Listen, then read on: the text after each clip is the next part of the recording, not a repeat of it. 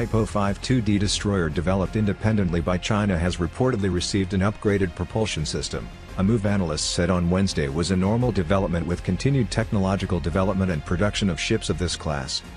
During the decade-long production of the Type 052D, it is quite normal for new technologies to be implemented in newer ships, the expert said. The Type 052D will be even more powerful with this new technology and the experience that previous ships have accumulated.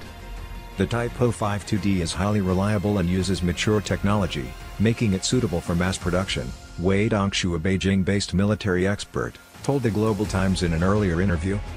The flotilla consists of the Type 052D guided missile destroyer Nanning, the Type 054A guided missile frigate Sanya, and the Type 903 comprehensive supply ship Wei Shenhu, with 2 helicopters and dozens of special operations troops among a total of more than 700 sailors on board.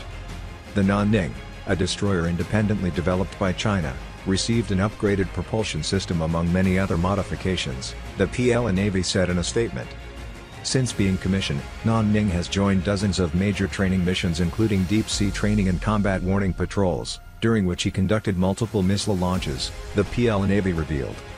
Nanning made her public debut in June 2021 in exercises in the South China Sea, and by the looks of it, is an upgraded variation of the Type 052D destroyer with an expanded helicopter flight deck to accommodate the newly developed Z-20 utility helicopter, and a new anti-stealth radar to counter stealth aircraft, media reported at the time.